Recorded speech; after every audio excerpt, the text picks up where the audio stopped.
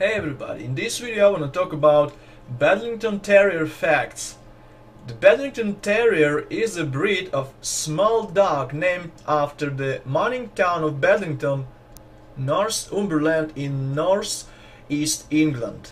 Bedlington Terrier was originally bred to hunt vermin in mines, and since then it has been used in dog racing and dog fights, as well as in conformation shows, numerous dog sports, and as a companion dog. I also want to mention that this breed is closely related to the Dandy Dinmont Terrier, Whippet and Otter Hound.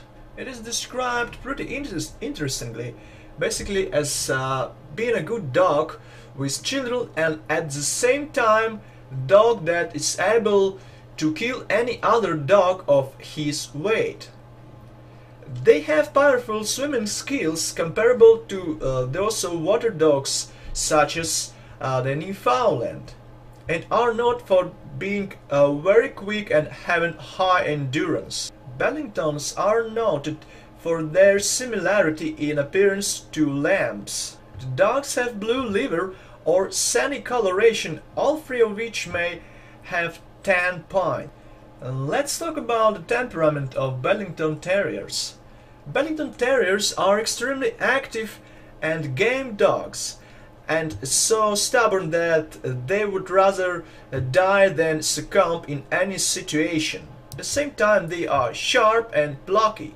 Also, their bark has been called hound-like and has been compared to the firing of a machine gun.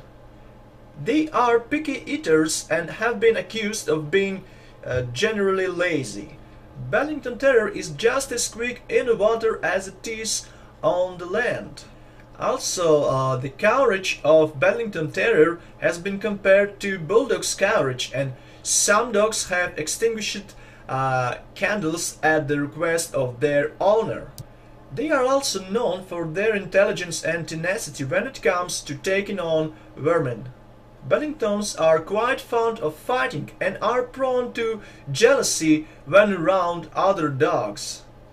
Average weight of Bedlington Terrier is from 17 to 23 pounds or from 7.7 to 10.4 kilograms.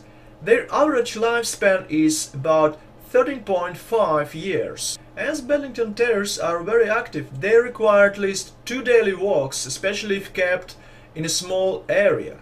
And securely fenced backyards are advisable because the dogs are likely to break through any hole they can feed their head through. And that's basically it for Bedlington Terrier facts. If you like this video, please take a moment and comment below, watch other videos on our channel and subscribe to our channel as well.